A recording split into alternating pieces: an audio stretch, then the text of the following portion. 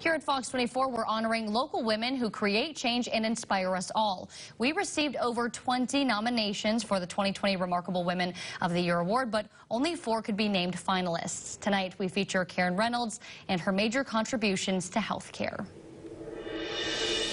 She has a work ethic that, she's always got to be doing something, and she's a very caring and giving person. And that might be an understatement. Karen Reynolds is a licensed nurse practitioner with a long list of accomplishments. I love caring for people.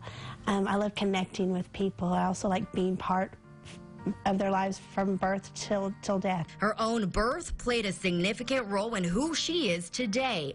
Born a preemie with respiratory distress syndrome, Karen spent months at LA Children's depending on nurses and doctors to live. There was a lot of people who at that time thought that I may not survive, and I feel very blessed. I feel that because I did survive, that I need to make sure that I help other individuals, because God has given me a big opportunity.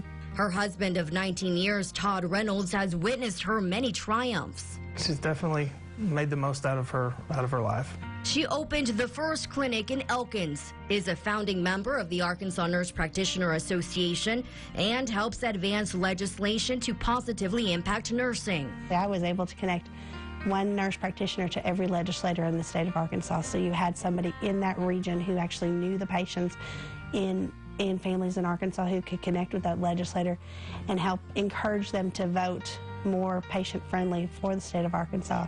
She was also one of the first to educate nurses on a major loophole that fueled the opioid epidemic in the state. We had a big problem in Arkansas with people that would go from provider to provider to provider to get opioids. All of that on top of taking care of her family and inspiring her children. A son, he is 14, and a daughter, she is 10, and I'm very proud of them also. We were able to work with them and help them start a nonprofit.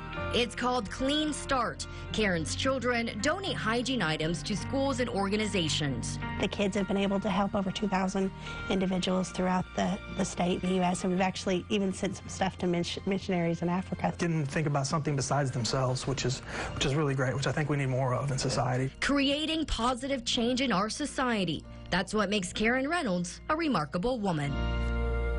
We'll feature our 2 remaining Remarkable Women finalists each Tuesday night right here on Fox 24. Then we're going to announce our winner and candidate for the nationwide 2020 Woman of the Year award on March 6th.